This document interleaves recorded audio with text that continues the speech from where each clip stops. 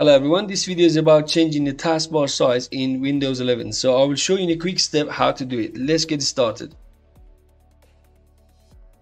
We need to open the registry editor. So to do that, just go to search bar and type regedit and open it up.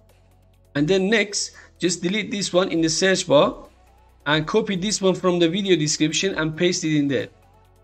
Once you paste it, press enter. After that, we need to right click in this area and then go to new, select 32-bit value, and we need to give the new value name TaskbarSi and press enter. And next step, open up the TaskbarSi that you just created. Okay, so over here the value data is set to 0, which means if I leave it as 0, then the taskbar size will be small. And if you want the taskbar size to be medium or large, you can put one of these numbers in there. So I will put number 1. Then once you put the number in there, just click OK and restart your computer to see the changes. Just in case you don't want these taskbar settings anymore, all you need to do is just right click on taskbar and select delete.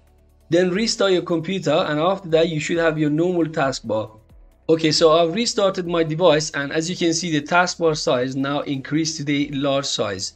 Hope this video was useful for you. And that's all. Oh no, by the way, have you subscribed to my channel? If not, thanks for your support and subscribing for more videos. Thanks for watching.